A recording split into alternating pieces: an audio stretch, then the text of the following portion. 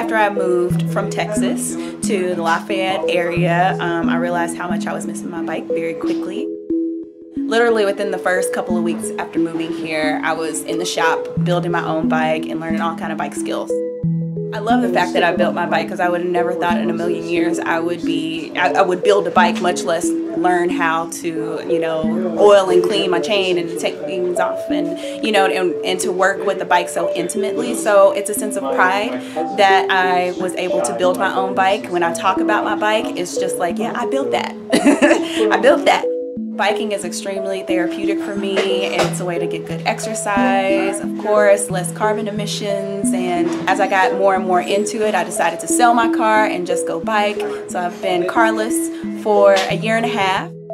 I've seen Selena grow when she first started coming here. She did the Earn a Bike program, so she didn't know a whole lot about bike mechanics, but I've definitely seen her gain a lot of skill. Teaching the class with her was really fun.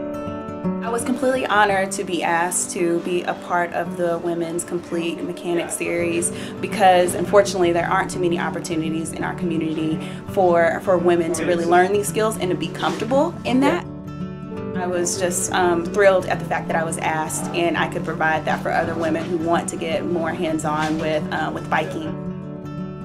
I think that the biggest impact Community Cycles has in the community is just providing a viable means of transportation that's cheap for people. I think it makes a huge difference in the lives of people who can't afford a car.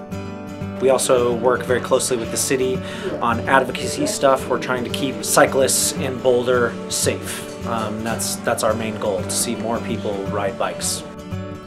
It's not just me being a participant in the bike community and using it to commute and using it in a therapeutic way and to enjoy the sights and the scenery here. It's like now I'm endowed with these skills where I can help other people build their bike and integrate them into this community.